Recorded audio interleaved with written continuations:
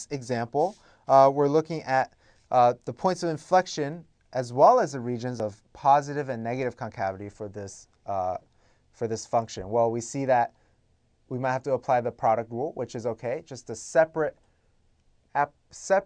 principle we're applying to this general method. So second derivative, let's take the first derivative. Product rule, derivative of the first term, e to the x, times the second term, plus derivative of the second term, 2x, times the first term. And this reduces down to e to the x times x squared plus 2x. Now we do have to take a second derivative, so it may be easier to just leave it in this form. So then we can apply a power rule or a product rule directly instead of a chain rule. So let's just leave it in this form and take the second derivative. Let's use red for our second derivative.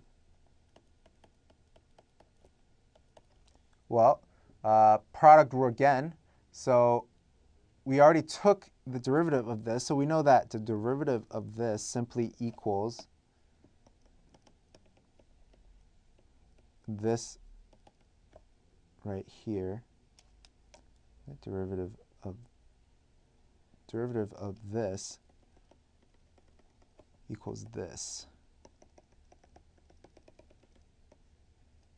So then we can just say e to the x, x squared plus 2x e to the x. Well, then we must do the derivative of this term right here. So another power rule, or another product rule, excuse me, derivative of the first term times the second, plus derivative of the second term times the first term. So now we have this simplified e to the x times x squared plus 2x plus 2x plus 2 x squared plus 4x plus 2. So to set this equal to 0, we can find the points of inflection and then examine for concavity.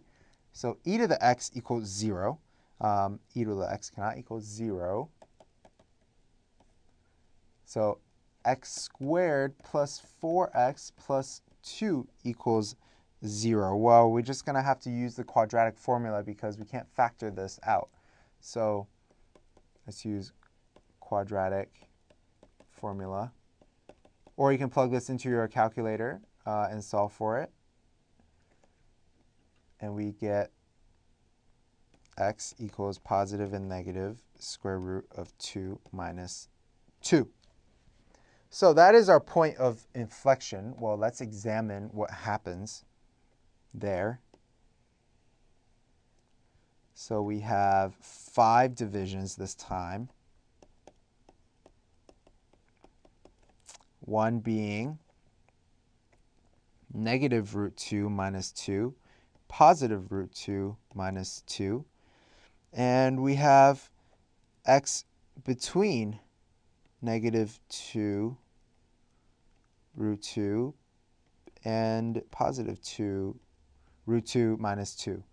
So then x greater than root 2 minus 2 and x less than negative root 2 minus 2. So plug in arbitrary values to find the behavior of this function. So when x is less than this value, which we can use a very large negative number to examine it, we'll find that is going to be positive. So a very large negative number squared is a very large positive number minus a smaller negative number. We're still going to be positive. So positive, and then in between negative root 2 minus 2 and positive root 2 minus 2, plug in an arbitrary value and find that the second derivative is negative. And same for the bigger numbers, it's going to be positive. So here we have your 2 points of inflection.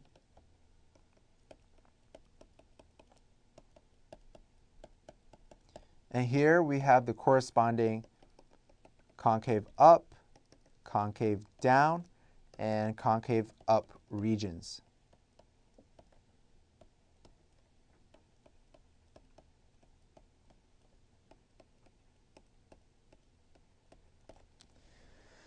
So the second derivative test is very similar to the first derivative test, but it's important to not get confused when using either. We might have to know the difference between them. The first derivative test is testing increase and decrease of the function, while the second derivative test observes the concavity nature of the function. So thanks for watching Educator.com. We'll see you in the next lesson.